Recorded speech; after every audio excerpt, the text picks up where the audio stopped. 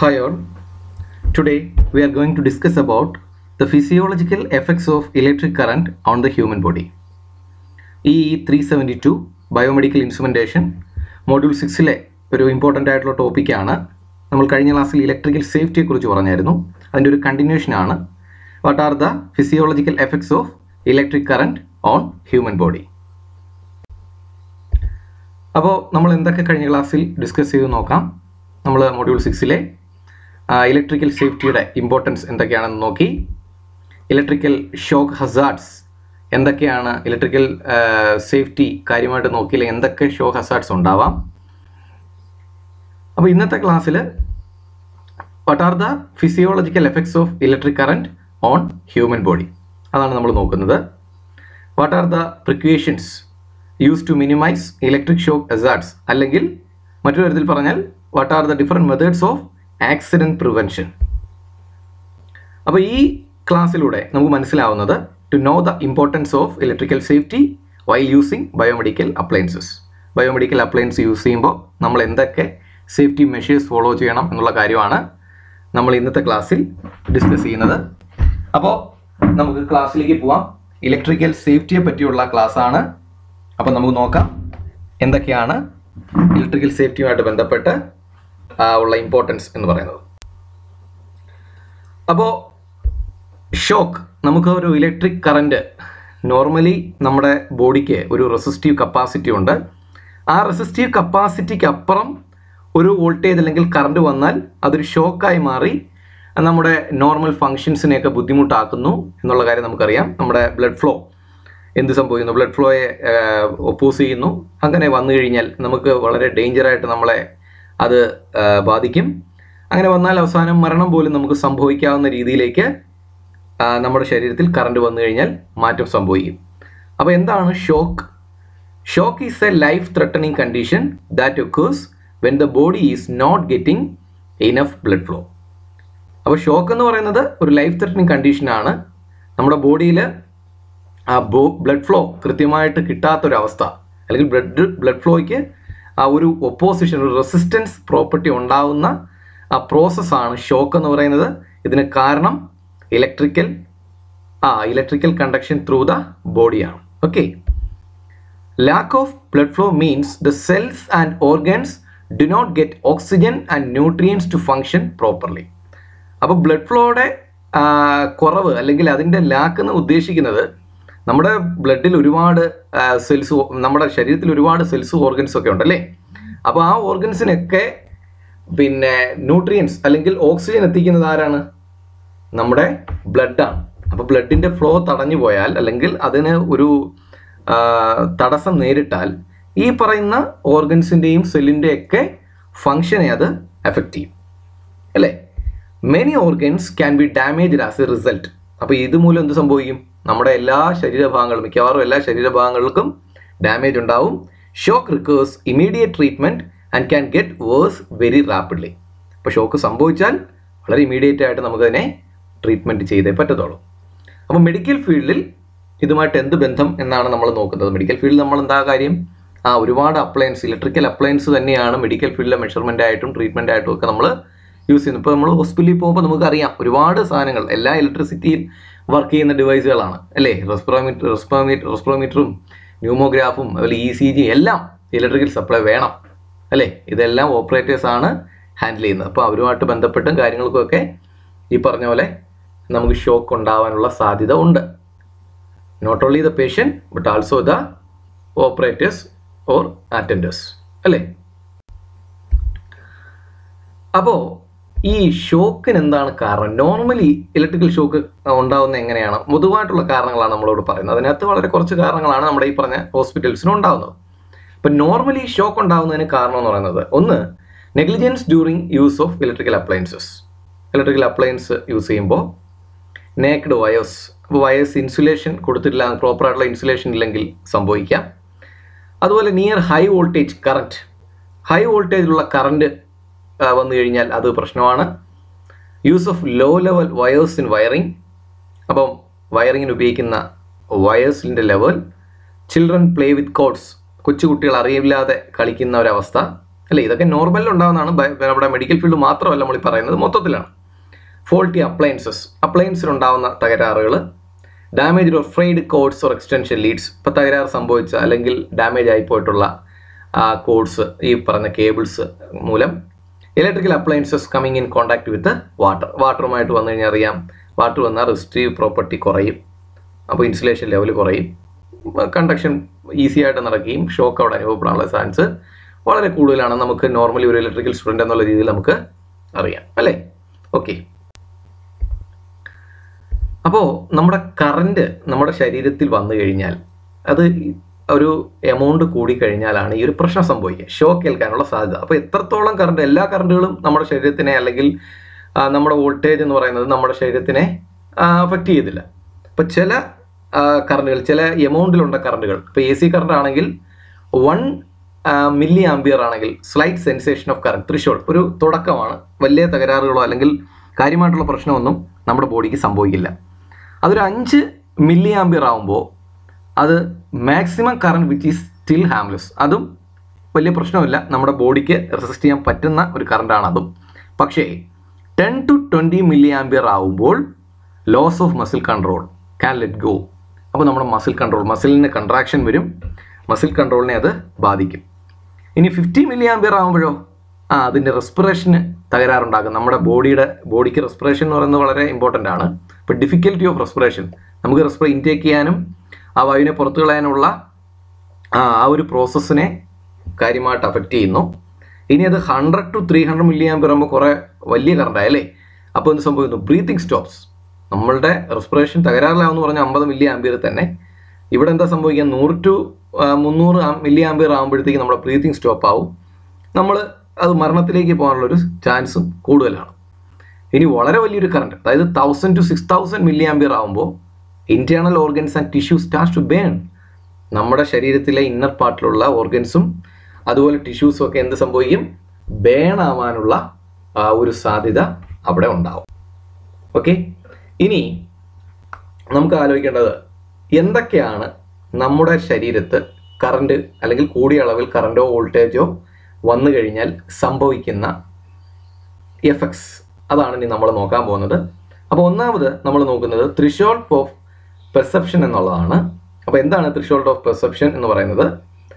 അപ്പോൾ threshold of perception of electric shock is about 1 milli ampere. അപ്പോൾ threshold എന്ന് പറഞ്ഞാൽ ഒരു തുടക്കമാണ്, അത് വലിയ ഡാമേജ് നമ്മുടെ ബോഡിക്ക് ഉണ്ടാക്കില്ല. അപ്പോൾ ഇലക്ട്രിക് ഷോക്ക് എന്ന് പറഞ്ഞാൽ ഏതാണ്ട് 1 മില്ലി ആംപിയർ, നമ്മൾ കഴിഞ്ഞ സ്ലൈഡിൽ പറഞ്ഞ പോലെ 1 മില്ലി ആംപിയർ ആണ് ത്രിഷോൾഡ് വാല്യൂ എന്ന് പറയുന്നത്. At this level of current A tingling sensation is felt by the patient. വളരെ ചെറിയ ഒരു കറണ്ട് വന്നത് നമ്മുടെ ബോഡിക്ക് സെൻസ് ചെയ്യാൻ പറ്റും, അറിയാം. ഒരു ചെറിയ എന്താ പറയുക, ഒരു ടിംഗ്ലിംഗ്, ഒരു തരിപ്പ് പോലെ നമുക്ക് ചെറിയൊരു തരിപ്പ് ഉണ്ടാവാം. When there is contact with an electrified object through the intact skin. നമ്മുടെ സ്കിന്നുമായിട്ട് ഒരു ഇലക്ട്രിക്കൽ ഒബ്ജക്റ്റ് നേരിട്ട് കണ്ടക്ഷൻ വന്നാൽ, ഒരു കോണ്ടാക്ട് വന്നു കഴിഞ്ഞാൽ ഒരു ടിംഗ്ലിംഗ് സെൻസേഷൻ ഈ ഒരു കറണ്ട് പോലെ നമുക്കുണ്ടാവും. അതിൽ വലുതായിട്ട് ഒന്നും ഉണ്ടാവില്ല. രണ്ടാമത് ലെറ്റ് ഗോ കറണ്ട് ആണ്. അപ്പോൾ ലെറ്റ് ഗോ കറണ്ട് എന്ന് പറഞ്ഞാൽ the maximum current at which the person is capable of releasing A conductor by using muscles directly affected by the current is called let go current. അപ്പോൾ let go current എന്ന് പറഞ്ഞത് കുറച്ചുകൂടെ ത്രിഷോൾഡിനേക്കാൾ കുറച്ചുകൂടെ value കൂടിയതാണ് threshold എന്ന് പറയുന്നത്. At this current levels higher than the let go current the patient loses the ability to control his own muscle actions and he is unable to release his grip on the electrical conductor. അപ്പോൾ ഇത്തരത്തിലുള്ള current വളരെ painful ആണ് and hard to bear. Okay, this type of accident is caused by current in the range of 20 to 100 milli ampere. അപ്പോൾ ഇതിൻ്റെ ഒരു value എന്ന് പറയുന്നത്, let go current value എന്ന് പറയുന്നത് 20 to 100 മില്ലി ആംപിയർ ആണ് ഇതിൻ്റെ ഒരു വാല്യൂ. കുറച്ചുകൂടെ പെയിൻഫുൾ ആണ്, അതുപോലെ അതിനെ ബിയർ ചെയ്യാൻ കുറച്ച് ഹാർഡാണ്. പിന്നെ അടുത്തത് ഫിസിക്കൽ ഇഞ്ചുറി ആൻഡ് പെയിൻ. അപ്പോൾ ഫിസിക്കൽ ഇഞ്ചുറി ആൻഡ് പെയിൻ നമ്മുടെ ശരീരത്തിൽ ഉണ്ടാകുന്നത് എങ്ങനെയാണ്? ഇപ്പോൾ ഈ കറണ്ട് വന്നു കഴിഞ്ഞാൽ at current levels higher than the let go current the person losses the ability to control his own muscle actions. അപ്പോൾ ലെറ്റ് ഗോ കറണ്ടിനേക്കാളും വലിയൊരു കറണ്ട് ലെവൽ വന്നു കഴിഞ്ഞാൽ പേഷ്യൻ എന്താ സംഭവിക്കുക? കൺട്രോൾ ചെയ്യാൻ, അതിൻ്റെ മസിൽ ആക്ഷൻസിനെ കൺട്രോൾ ചെയ്യാൻ പറ്റില്ല, അതിൻ്റെ ഒരു ബാലൻസ് നഷ്ടപ്പെടും. Such currents are very painful and hard to bear. This type of accident is caused by current in the range of 20 to 100 milliampere. അപ്പോൾ ഇത് കുറച്ചുകൂടെ പ്രശ്നമാണ്. ആ പ്രശ്നമുള്ളതുകൊണ്ട് തന്നെ ഇതിനെ ഈ ഒരു കറണ്ടിനെ റേഞ്ച് എന്ന് പറയുന്നത് 20 to 100 milliampere ആണ്. അപ്പോൾ അതിനെ ഒപ്പോസ് ചെയ്യുക എന്ന് പറയുന്നത് വളരെ ബുദ്ധിമുട്ടുള്ള കാര്യമാണ്. ഇനി അടുത്തത് വെൻട്രിക്കുലാർ ഫൈബ്രിലേഷൻ ആണ്. Okay, ventricular fibrillation. If current is about 100 milliampere and above, the rhythmic action of heart stops, pumping action stops and the pulse disappears. ഇപ്പോൾ 100 milliampere കൂടുതൽ കറണ്ട് വന്നു കഴിഞ്ഞാൽ നമ്മുടെ ഹാർട്ട് സ്റ്റോപ്പ് ആവും, അതായത് ഹാർട്ട് ബീറ്റ് നടക്കില്ല, pumping action തടസ്സപ്പെടും, അതുപോലെ പൾസും disappear ആവും. അപ്പോൾ വളരെയധികം ക്രിട്ടിക്കലായിട്ടൊരു സ്റ്റേജാണ് വെൻട്രിക്കുലാർ ഫൈബ്രിലേഷൻ സംഭവിച്ചാൽ. It is a serious cardiac emergency because once it starts, it practically never stops spontaneously. അപ്പോൾ ഇത് വളരെ സിവിയർ ആയിട്ടുള്ള അല്ലെങ്കിൽ ഒരു സീരിയസ് ആയിട്ടുള്ള കാർഡിയാക് എമർജൻസി സിറ്റുവേഷൻ ആണ്. അപ്പോൾ ഇത് വന്നു കഴിഞ്ഞാൽ എന്ത് സംഭവിക്കും? പ്രാക്ടിക്കലായിട്ട് പെട്ടെന്ന് നിർത്താൻ പറ്റില്ല. Even when the current is triggered it is removed. Current പെട്ടെന്ന് റിമൂവ് ചെയ്താലും നമ്മുടെ ശരീരത്തിൽ കണ്ടക്ഷൻ നടന്നിട്ട് കറണ്ട് നമ്മൾ പിന്നീട് ഓഫ് ചെയ്താൽ പോലും ഈ ഒരു സിറ്റുവേഷനെ ഓവർകം ചെയ്യാൻ പെട്ടെന്ന് പറ്റില്ല. ഇനിയുള്ളത് സസ്റ്റെയിൻഡ് മയോകാർഡിയൽ കൺട്രാക്ഷൻ ആണ്. അപ്പോൾ എന്താണ് സസ്റ്റെയിൻഡ് മയോകാർഡിയൽ കൺട്രാക്ഷൻ സംഭവിക്കുന്നതെന്ന് വെച്ച് കഴിഞ്ഞാൽ at this current in the range of 1 to 6 ampere the entire heart muscle contract. Milli ampere അല്ല, അതിൽ കൂടിയ കറണ്ടാണ്, 1 to 6 ആംബിയർ ആണ്. അത്രയും വലിയൊരു കറണ്ട് നമ്മുടെ ശരീരത്തിൽ വന്നു കഴിഞ്ഞാൽ നമ്മുടെ എൻ്റയർ ഹാർട്ട് മസിൽ കോൺട്രാക്ട് ചെയ്യും, നമ്മുടെ ഹൃദയപേശികൾ ചുരുങ്ങും. ആ ഒരു അവസ്ഥ വളരെ ഡേഞ്ചർ ആയിട്ടുള്ള ഒരു സിറ്റുവേഷനാണ് കൊണ്ടെത്തിക്കുന്നത്. Last one, burns and physical injury. നമ്മുടെ മുറിവുകളും അതുപോലെ ഫിസിക്കലായിട്ട് നമുക്ക് കാണാൻ പറ്റുന്ന വലിയ മാറ്റങ്ങൾ അത് വന്നു കഴിഞ്ഞാൽ ഭയങ്കരമായിട്ടുള്ള ഡാമേജ് ആണ് കാണിക്കുന്നത്. At very high currents of the order of 6 amperes and above, there is a danger of temporary respiratory paralysis and also serious burns. ഇപ്പോൾ 6 ആംപിയറിൽ കൂടിയ കറണ്ട് ആണെങ്കിൽ, വളരെ ഹൈ കറണ്ട് ആണ്, അവിടെ എന്താ സംഭവിക്കുക? അവിടെ ടെമ്പററി റെസ്പിറേറ്ററി പാരാലിസിസ് സംഭവിക്കും, അതുപോലെ വളരെ സീരിയസ് ആയിട്ടുള്ള ബേൺസും ഉണ്ടാവും. The brain and other nervous tissues loss all functional എക്സ്റ്റബിലിറ്റി when high current pass through them. ഇപ്പോൾ നമ്മുടെ ബ്രെയിൻ ഡെത്ത് വരെ കാരണമാവാനുള്ളൊരു സാധ്യതയാണ് അവിടെ ഉണ്ടാകുന്നത്. അപ്പോൾ ബ്രെയിനും അതുപോലെ നെർവ് ടിഷ്യൂവിനും എല്ലാം അതിൻ്റെ ഫങ്ഷൻ ബ്രേക്ക് ആവാനുള്ള ഒരു ചാൻസ് ആണ് ഇത്തരത്തിലുള്ള വലിയ കറണ്ട് വന്നാൽ സംഭവിക്കുന്നത്. അപ്പോൾ these are the physiological effects due to electric shock. Okay, ഇനി ഇതെങ്ങനെ നമുക്ക് പ്രിവെൻറ്റ് ചെയ്യാം?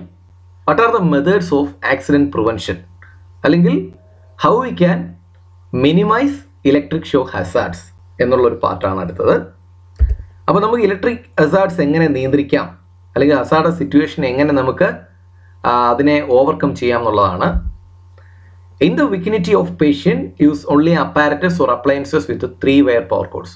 അപ്പോൾ 3-wire പവർ കോഡ്സ് ഉള്ള അപ്ലയൻസ് മാത്രം യൂസ് ചെയ്യുക. കാരണം എർത്തിങ് എന്ന് പറയുന്നത് വളരെ ഇമ്പോർട്ടൻ്റ് ആണ്. എർത്തിങ് പ്രൊവൈഡ് ചെയ്യുമ്പോഴത്തേക്കും ഒരുമാതിരി ഷോക്ക് ഏൽക്കാനുള്ള ചാൻസ് കുറവാണ്, അല്ലേ? 2-wire പവർ കോഡ്സ് ആണ് ഉപയോഗിക്കുന്നതെങ്കിൽ അവിടെ ഫേസ് ന്യൂട്രൽ മാത്രമേ ഉള്ളൂ. അവിടെ ഏതെങ്കിലും രീതിയിൽ ഇൻസുലേഷൻ അകത്ത് ബ്രേക്ക് ആവുകയാണെങ്കിൽ അത് ഡയറക്റ്റ് നമ്മുടെ ബോഡിയായിട്ട് കോണ്ടാക്റ്റിൽ വരികയും അതുപോലെ നമുക്ക് വളരെ വലിയ ഒരു ഷോക്ക് ഏൽക്കുന്നതിന് കാരണമാവും. അപ്പോൾ നമ്മൾ 3-wire പവർ കോഡ്സ് തന്നെ യൂസ് ചെയ്യാൻ ശ്രമിക്കുക. അപ്പോൾ ഒരു എർത്ത് വയർ കൊടുക്കുന്നുണ്ട്. അപ്പോൾ ഡയറക്റ്റ് കോണ്ടാക്റ്റ് ബോഡിയായിട്ട് വരുമ്പം പോലും എർത്ത് വയർ വഴി കറണ്ട് പാസ് ചെയ്ത് പോകാൻ ചാൻസ് ഉണ്ട്. Provide isolated input circuits on monitoring equipment. Isolated ആയിട്ടുള്ള ഇൻപുട്ട് സർക്യൂട്ട്സ് നമുക്ക് ഉപയോഗിക്കുന്ന മോണിറ്ററിങ് എക്യുപ്മെൻറ്റ് പ്രൊവൈഡ് ചെയ്യുക. Have A periodic checks of ground wire continuity of all equipment. എല്ലാ എക്യുപ്മെൻറ്റിൻ്റെയും എർത്തിങ് ചെക്ക് ചെയ്യുക, പീരിയോഡിക്കായിട്ട് ചെക്ക് ചെയ്യുക. No other apparatus should be puttu where the patient monitoring equipment is connected. അതുപോലെ നമുക്ക് ആവശ്യമുള്ള ഡിവൈസുകൾ മാത്രം കണക്ട് ചെയ്യുക. അപ്പം മോണിറ്ററിങ് എക്യുപ്മെൻ്റ് ആണെങ്കിൽ അതിനടുത്ത് മറ്റ് അപ്പാരറ്റസുകൾ വെക്കാതിരിക്കുക. Staff should be train to recognise potentially hazardous condition. അപ്പോൾ ഈ കൂടെ വർക്ക് ചെയ്യുന്ന അല്ലെങ്കിൽ ഈ ഒരു ഡിവൈസുകൾ ഹാൻഡിൽ ചെയ്യുന്ന സ്റ്റാഫിന് കുറച്ച് ട്രെയിനിങ് വേണം. എന്തിനാണ്? അപ്പോൾ പെട്ടെന്നുള്ളൊരു ഹസാർഡസ് ആക്ടിവിറ്റി നടന്നാൽ എന്ത് ചെയ്യണം, അല്ലെങ്കിൽ അത്തരത്തിൽ ഉണ്ടാവാതിരിക്കാൻ എന്ത് ചെയ്യണം എന്നുള്ളൊരു പ്രിക്കോഷൻ എടുക്കാൻ സ്റ്റാഫിനൊരു അവബോധം ഉണ്ടായിരിക്കണം. ഇനി functional control should be clearly marked and the operating instruction be clearly displayed so that they can be easily familiarized. അപ്പോൾ ഈ കാര്യങ്ങൾ വ്യക്തമായി ഡിസ്പ്ലേ ചെയ്യുന്ന തന്നെ നമുക്ക് കാണുമ്പോൾ അത് മനസ്സിലാവും എന്തൊക്കെയാണ് ശ്രദ്ധിക്കേണ്ട കാര്യങ്ങൾ എന്നുള്ളത്. Many of the portable medical equipment such as dialysis unit, physiotherapy apparatus, respirators and humidifiers are used with adapter plugs that do not ensure a proper grounding circuit. അപ്പോൾ ഒരുപാട് പോർട്ടബിൾ ആയിട്ടുള്ള മെഡിക്കൽ എക്യുപ്മെൻറ്റ് നമുക്കുണ്ട്. ഇപ്പോൾ dialysis unit, physiotherapy apparatus, respirators, ഹ്യൂമിഡിഫയേഴ്സ്, ന്യൂമോഗ്രാഫ് തുടങ്ങിയ ഒരുപാട് adapter require ചെയ്യുന്ന ഒരുപാട് portable device ഉണ്ട്. അവയെല്ലാം ചെക്ക് ചെയ്യുക. Operating instruction should be give directions on the proper use of equipment. ഓരോ എക്യുപ്മെൻറ്റും എങ്ങനെയാണ് ഹാൻഡിൽ ചെയ്യേണ്ടത്, യൂസ് ചെയ്യേണ്ടത് എന്നുള്ള പ്രോപ്പർ ഡയറക്ഷൻ അവിടെ ഡിസ്പ്ലേ ചെയ്യുക. അത് കൊടുക്കുക, ഈ യൂസ് ചെയ്യുന്ന ഓപ്പറേറ്റേഴ്സിന് കൊടുക്കുക. Mechanical construction of equipment must be such that the patient or operator cannot be injured by the mechanical system of equipment if properly operated. അപ്പോൾ നമ്മൾ ഉപയോഗിക്കുന്ന എക്യുപ്മെൻ്റ് എന്ന് പറയുന്നത് കുറച്ചുകൂടെ യൂസർ ഫ്രണ്ട്ലി ആവുക, അല്ലെങ്കിൽ അതുകൊണ്ട് അതിൻ്റെ കൺസ്ട്രക്ഷൻ മൂലം ആർക്കും ഒരു ഡാമേജ് ഉണ്ടാകാനുള്ള ഒരു സിറ്റുവേഷൻ ഉണ്ടാകാത്ത രീതിയിലായിരിക്കണം അതിൻ്റെ മേക്കിംഗ്. ഓക്കെ, അതായത് അപ്ലയൻസ് മൂലം ഡയറക്റ്റ് ഒരു പ്രശ്നം ഈ പറഞ്ഞ പേഷ്യൻറ്റിനോ അത് പേഷ്യൻറ്റിനെ ഹാൻഡിൽ ചെയ്യുന്ന ഓപ്പറേറ്റേഴ്സ് അല്ലെങ്കിൽ ഡോക്ടേഴ്സിനൊന്നും ഉണ്ടാവാൻ പാടില്ല. അപ്പോൾ ഇതാണ് different precautions to minimise electric shock hazards അല്ലെങ്കിൽ മെത്തേഡ്സ് ഓഫ് ആക്സിഡൻറ്റ് പ്രിവെൻഷൻ എന്നുള്ളത്. അപ്പോൾ നമ്മളിപ്പം പറഞ്ഞ കാര്യങ്ങൾ ഒന്ന് സമപ്പ് ചെയ്യാം. ഇലക്ട്രിക് ഷോക്ക് എന്ന് പറയുന്നത് it is A life threatening condition that occurs when the body is not getting enough blood flow. Different physiological effects such as threshold of perception, let go current, physical injury and pain, ventricular fibrillation, sustained myocardial contraction, burns and physical injury will happen. അപ്പോൾ ഒരുപാട് physical effect ഈ പറഞ്ഞ shock മൂലം ഉണ്ടാവാം. ആ കാര്യങ്ങൾ നമ്മൾ ഓരോന്നും ഡിഫറെൻ്റ് ആയിട്ടുള്ള പാർട്സുകൾ നമ്മൾ എക്സ്പ്ലെയിൻ ചെയ്തു. അതുപോലെ ഇങ്ങനെ വന്നു കഴിഞ്ഞാലും അതിനൊക്കെ റെമഡിയൽ മെഷേഴ്സ് ഉണ്ട്. എന്തൊക്കെയാണെന്നുള്ളത് നമ്മൾ പറഞ്ഞു. എങ്ങനെയാണ് how we can prevent the electrical hazards. Okay, ഇനി ഇതുമായിട്ട് ബന്ധപ്പെട്ട് നമുക്ക് യൂണിവേഴ്സിറ്റിക്ക് ചോദിച്ചിരിക്കുന്ന ഒരു ക്വസ്റ്റ്യൻ എന്ന് പറയുന്നത് explain physiological effect of electric current and right brief notes on various susceptibility parameters. Electric current മൂലം അല്ലെങ്കിൽ ഈ ഷോക്ക് മൂലം എന്തൊക്കെ ഫിസിയോളജിക്കൽ എഫക്റ്റ് ഉണ്ടാകുന്നു എന്നുള്ള ഒരു ക്വസ്റ്റ്യനാണ് ചോദിച്ചത്. അപ്പോൾ നമുക്ക് ഈ ഒരു കാര്യങ്ങൾ എന്തൊക്കെയാണ്, ബേൺസും അതുപോലെ വെൻട്രിക്കുലർ ഫൈബ്രിലേഷനും തുടങ്ങിയ കാര്യങ്ങളൊക്കെ ഡിസ്കസ് ചെയ്യാം. ഒരു ഇൻട്രൊഡക്ഷൻ കൊടുത്ത് അതിനെ ഡിസ്കസ് ചെയ്ത് നമുക്ക് എഴുതാൻ പറ്റും ഈ ഒരു ക്വസ്റ്റ്യൻ ചോദിക്കുമ്പോൾ. ഓക്കെ, അപ്പോൾ നമുക്ക് അതുപോലെ രണ്ടാമത് മറ്റൊരു ക്വസ്റ്റ്യൻ. അപ്പോൾ ഈ ഒരു ക്വസ്റ്റ്യൻ ആദ്യം പറഞ്ഞ ഇലക്ട്രിക് കറണ്ടും ബ്രീഫ് നോട്ട്സ് എന്ന് പറയുന്നത് 2 തവണ റിപ്പീറ്റ് ചെയ്ത് ചോദിച്ച ക്വസ്റ്റ്യനാണ്. അതിൽ മറ്റൊരു ക്വസ്റ്റ്യൻ ചോദിച്ചിട്ടുണ്ട്, how we can prevent the electrical accident അല്ലെങ്കിൽ explain different methods of electric accident prevention എന്നുള്ളൊരു ക്വസ്റ്റ്യൻ. അപ്പോൾ എങ്ങനെയാണ് അതിനെ ഓവർകം ചെയ്യാം അതും നമ്മൾ ഡിസ്കസ് ചെയ്തിട്ടുണ്ട്. അപ്പോൾ ഇതിൽ നിന്നും രണ്ടും കൂടെ ഒന്ന് ചേർത്ത് നമുക്കൊരു അസൈൻമെൻറ്റ് ക്വസ്റ്റ്യൻ എഴുതാം, ക്വസ്റ്റ്യൻ ആൻസർ എഴുതാം. Explain physiological effects of electric currents and different methods of electric accident prevention. എന്തൊക്കെയാണ് ഇലക്ട്രിക് കറണ്ട്സിൻ്റെ ഫിസിയോളജിക്കൽ എഫക്ട്സ്, അതിനെ എങ്ങനെ ഹൗ വി ക്യാൻ പ്രിവെൻറ്റ്, നമുക്ക് എങ്ങനെ അതിനെ പ്രിവെൻറ്റ് ചെയ്യാം, ആക്സിഡൻ്റ് ഒന്നും ഉണ്ടാവാതെ പ്രിവെൻറ്റ് ചെയ്യാം എന്നുള്ളത് ഒരു അസൈൻമെൻ്റ് ആക്കി എഴുതണം. ഓക്കെ, അപ്പോൾ നമ്മുടെ ടെക്സ്റ്റ് ബുക്ക് എന്ന് പറയുന്നത് അറിയാം, ക്രോംവെൽ ബയോമെഡിക്കൽ ഇൻസ്ട്രുമെൻറ്റേഷൻ മെഷർമെൻ്റ് ആണ് എൻ്റെ ഒരു സിലബസ് ഓറിയൻറ്റഡ് ആയിട്ടുള്ള ടെക്സ്റ്റ്. അതുപോലെ RS Kanpur hand book of biomedical instrumentation എന്ന് പറയുന്ന ടെക്സ്റ്റ് നമുക്ക് യൂസ് ചെയ്യാം. കുറച്ചുകൂടെ വളരെ സിമ്പിളായിട്ട് ബയോമെഡിക്കൽ അപ്ലയൻസിനെ കുറിച്ചും മെഷർമെൻറ്റ്സിനെ കുറിച്ചും പഠിക്കാനായിട്ട് biomedical instrumentation and measurements by R Anand Natarajan എന്നുള്ള ടെക്സ്റ്റ് നമുക്ക് യൂസ് ചെയ്യാവുന്നതാണ്. അപ്പോൾ കുറേ കാര്യങ്ങൾ നമ്മൾ പഠിച്ചു. what are the different physiological effect of electric current and how we can prevent the electric current hazards. അപ്പോൾ ഇതുമായിട്ട് ബന്ധപ്പെട്ട് എന്തെങ്കിലും ഡൗട്ട് ഉണ്ടെങ്കിൽ എൻ്റെ അടുത്ത് ചോദിക്കാം, മെയിൽ ID കൊടുത്തിട്ടുണ്ട്. അപ്പോൾ ഈ വീഡിയോ ഇഷ്ടപ്പെട്ടെന്ന് വിചാരിക്കുന്നു, നിങ്ങൾക്കത് മനസ്സിലായെന്ന് വിചാരിക്കുന്നു കാര്യങ്ങൾ.